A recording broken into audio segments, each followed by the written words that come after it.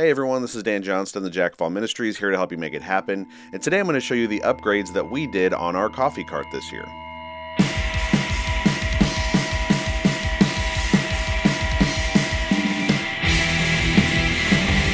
So if you're watching this video, hopefully you've already seen the first video that we made about our coffee cart, where we constructed this cart so that we could sell it at our local pumpkin festival here in town back in 2022. So if you haven't seen that video, go ahead and click here, check that out, and then come back. Unless you just want to go forward or you've already seen that video, then obviously this is where you would want to be. Now, when we did the cart this year, we wanted to change some things mostly around branding, because last year we just built something to kind of get it going, test it out, and see how it was going to go. We called it Iced Coffee, which was kind of a play on Ice Ice Baby, but most people didn't seem to get the joke, and we also didn't really have like a 90s theme going around with it, so it kind of didn't work. But so we wanted to change things up, and we decided to go with Red Letter Coffee, which was the name of a coffee shop that we started back in California several years ago. So to continue playing on with that, we decided to come up with, some branding colors and a logo and stuff like that. So really, most of the things we did this year revolved around changing the aesthetic of the cart. The other thing that we really wanted to do this year was save money on the upgrades, because now, because this isn't the startup year, we kind of wanted to be more focused on profit and stuff like that. So what we did was, in addition to buying a new espresso machine, which kind of takes away from what I said before, I wanted to build everything I could for the upgrades out of scrap if possible. So you'll see as I build this, I'm using a lot of materials that might look strange or maybe not even the best choice to build something like this. But because we were getting close to the end of building our trailer, which if you want to check out videos about that, you can check this out also. So we had a bunch of scrap left over from that. So you'll see a lot of this, particle board covered with, big vinyl stickers, basically, the cheap vinyl, materials that they make for cabinets and stuff like that. So you'll see it might not look right, but it was what we had and saved us a ton of money in the end. By the end of this thing, I think we spent probably less than $300 on the aesthetic upgrades on the cart this year. So to start upgrading this thing, the first thing I wanted to build was a sign, something that was going to go up and over the cart and be in front of our canopy, so that when you walk by, it doesn't look like it's just a couple carts with a tent on it. We wanted to kind of up our game on the aesthetic there. So we started by building the sign, and I wanted it to be something that would be that you could disassemble it and reassemble it, and you could fit it in a car if you wanted. You didn't have to necessarily take up a whole bunch of room. And so basically assembling these things was very simple. I just built basically a three-sided box. I used glue and brad nails to hold it together. And then for some of the more supported pieces where the legs were going to come together and need to support weight above it, I basically just countersunk some screws into there that I would fill later. And so basically, because this needed to be able to be, stacked on top of each other, I had to build a pocket into the bottom and of the top, and then the middle piece would kind of slide into the bottom, and then the top piece could slide over the top. And then that way it would, be a three-piece stack, if you will, that you could, like I said, easily disassemble and store. So once I got this built, I tested the fit to make sure everything was going to slide in nice and easy, but still be tight enough to hold itself vertical. I didn't want it to be loose to the point where it's wobbling and crooked and stuff like that. I wanted it to be tight, but still, be able to fit easily without having to beat it in with a hammer or something like that. So basically I built two towers, three pieces to stack, and then there was going to be a sign that connected between the toppers that would, cover the canopy, like I said. Now, at some point, I added some feet, but I don't have any footage of doing that. I don't know when I did it. At some point, you're going to see that all of a sudden there are feet on the bottom of this, and so that's going to be there as well. So once I had the towers, I wanted to kind of, decorate it up just a little bit. So what I did was I had some leftover decking material. I'd actually bought, a couple of deck boards that I could run through the table saw, and I made the strips that you actually see behind me on the wall. But I had some leftovers, and what I did was I cut some of those up and then ran them through the planer, sanded them down so that I would have some trim pieces that I could attach to the outside edges of the front three faces of the tower. That way it just kind of had more of a finished appeal to it. And really we were kind of going for a Disneyland restaurant on Main Street kind of vintage but clean look is what we were really going for. I also decided that what I was going to do is on the sign on the top where there's like a horizontal support in front of the canopy. Originally, I was going to build it out of wood, but I decided it was going to be easier if I could just buy some conduit that would span that gap, and then I could just hang a sign from there, and then I could paint up the poles. So that's what I decided to do. So I went ahead and I drilled some holes in the toppers that we'd be able to put 2 poles in there. And I used 3/4 inch conduit, but that was going to end up biting me later. And you'll see why when we get there. And then I used some conduit connectors, basically I used them as caps. So that once they went through the hole, I could just, attach them on there and it would keep them from falling out of the box. Originally, I was going to try to make them have a tight fit, but it was just going to be easier to let them be kind of loose. That way, there'd be a little bit of play in case the wind blew or something like that. So then I went back through all the countersunk holes that I had from all the, the boards, and I filled those up and sanded them down. That way everything would be smooth so that I could go on to the next step and make everything look pretty. So at this point, I moved over to the cart itself, and I started by peeling off some of the old menu stuff that we had on there last year. When we kind of got going, I realized that all the other carts had their menu basically plastered on the outside of their, trailers, and so I wanted to do the same thing on our cart to help us compete. And our menu is totally changed. It doesn't look good, so I ended up just peeling all those off. So then I went through and I taped everything up. That way I would be able to paint everything, get it all primed and everything like that. So I got the primer then, and I put the primer on there. This must have been the cheapest primer in the world, because as I was rolling it on, I'm like, you can see right through this. It's not doing anything, but it ended up being fine. It was just a prime coat anyway. So I went ahead and primed everything.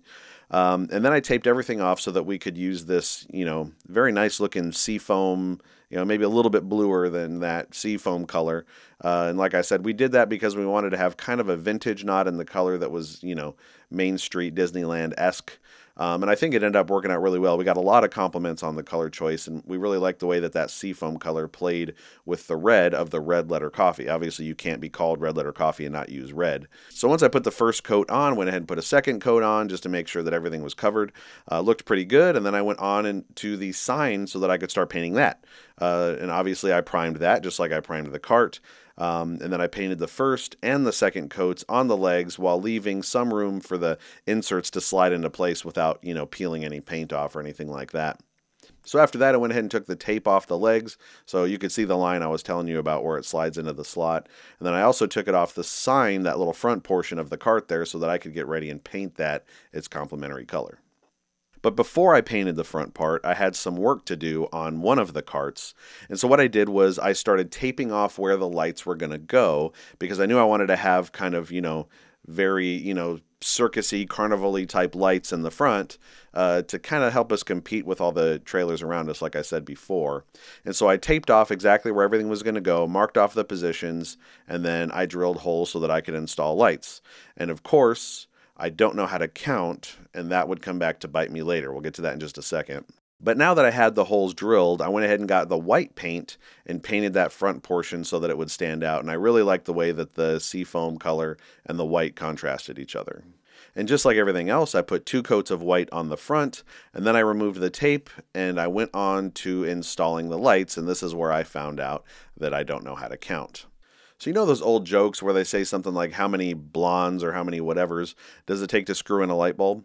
Well, if you're asking the question, how many, people in my family does it take to screw in a light bulb? The answer is 2. It's one person to hold the backing and the other person to screw the light bulb in. So before I started doing this, I thought, okay, I'm going to drill holes in the front here. I'm going to poke the backing through the hole and then put the light bulb on. But as I did a test sample, I realized that then the bulb would jiggle around and it wouldn't be even. So I ended up drilling the hole just the right size to where basically the backing and the bulb come together and sandwich against it. And so it makes it nice and tight, but it's still, it's able to go far enough to actually make contact. And that was the better way to go. But as we were doing this, I don't have any footage of this, but I realized that I had one too many holes in the front of this. The reason that happened is I realized that my camera automatically deletes files. Once it gets to the limit of the memory card, it goes to the earliest one and deletes it automatically and doesn't tell you. So I had been losing footage for a long time and I didn't even know. So what you won't see here in this video is you won't see the footage of us figuring out the lights and getting it right. which we ended up fixing because I ordered an extra strand, which worked because some of the bulbs didn't work anyway. So I ended up having extra pieces so that I could sub out bulbs and move things around if I ever needed to in the future. So it was fine. All of that footage got lost because of the camera thing, and I guess you're just going to have to trust me that it got done. So now I actually have footage of me kind of getting things ready on the upper sign. And what I did was I started making the inside of the logo by taking a back panel from a particle board shelf and I painted it white. Then I made an outside frame and I painted that black. Then I attached the inside logo piece on the front of the other frame. That way the inside, the logo would pop out all 3D-like and all the letters would float out above everything. Now, remember when I said that using 3/4 inch conduit was going to bite me? If you're looking at what I'm building here, you might be able to figure out why that was going to bite me. I'm not going to give it away yet, but you'll see it. So then I moved on to the sign mount, okay? I attached the poles to the top support. That way it would give me the spacing I needed on the back side of the sign. I ran that across the back of the sign, and I attached the conduit to the back side of it with wall brackets. That way it would be held up. Then I put the stops on the inside of the topper so that it would hold the poles in place so they couldn't pull out, but like I said, there'd still be a little bit of flex there. Then I added some pads to the feet, which gives a little bit of grip, but also some stability because those flat pieces weren't necessarily going to be going on flat ground. And so I put the feet there, and then I also made some little shims that way you could level it out and stuff like that, which we ended up not needing to use.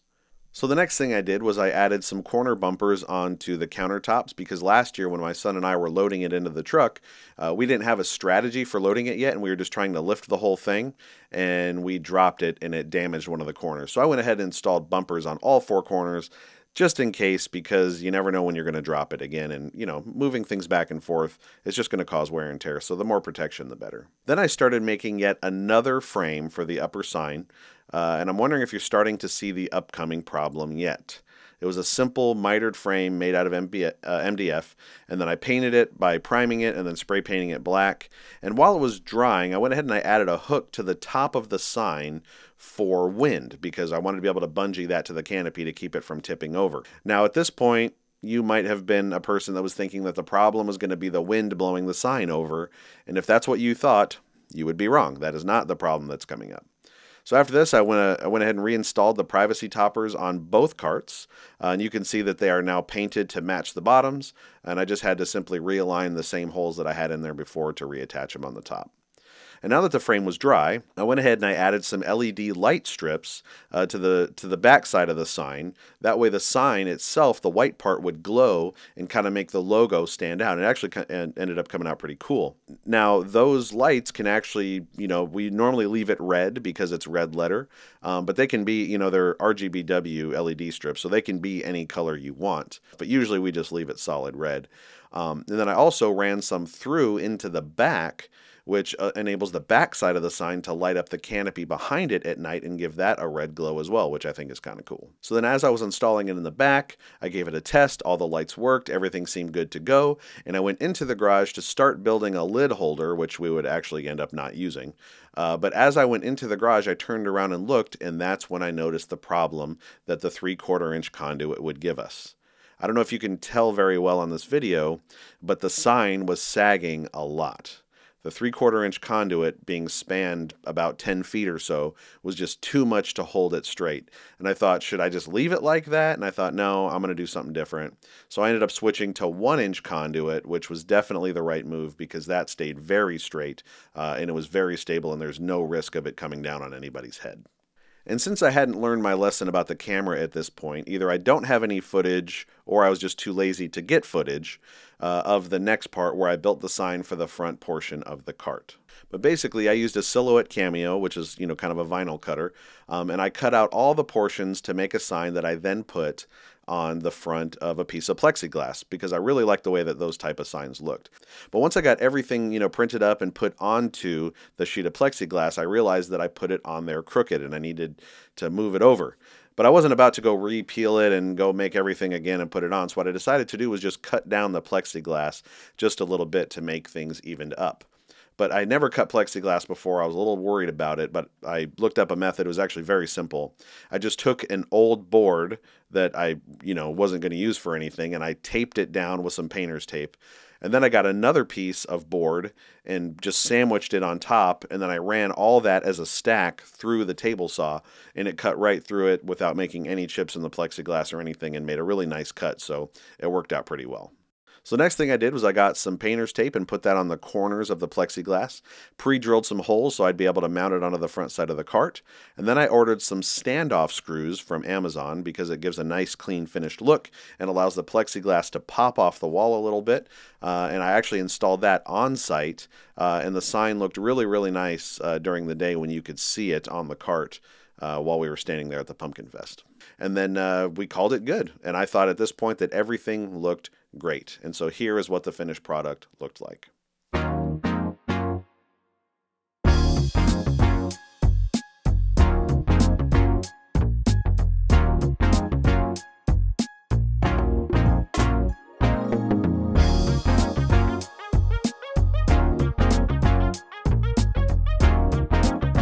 We got a lot of compliments on the style this year. A lot of people said that they loved it, and of course the fact that it's called Red Letter gives the idea that we're associated with a church or at least a Christian venture. So it gave us an opportunity to share information about our church with other people. And then honestly, I don't think I could really ask for a better looking cart upgrade by spending $300 this year. So I think it came out really nice, got a lot of compliments, and we had a really great time. It was another successful year. We made about the same amount of money as last year, so that's good that we didn't lose anything or taper off. So overall, I would say that everything was a success. And next year, I don't know what we're going to do to the cart, if anything, but if we do upgrade it, I'll be sure to let you know.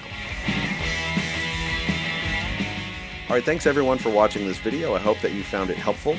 If you did, I'd appreciate it if you would like this video and consider subscribing to my channel because this is the type of stuff I love to tackle.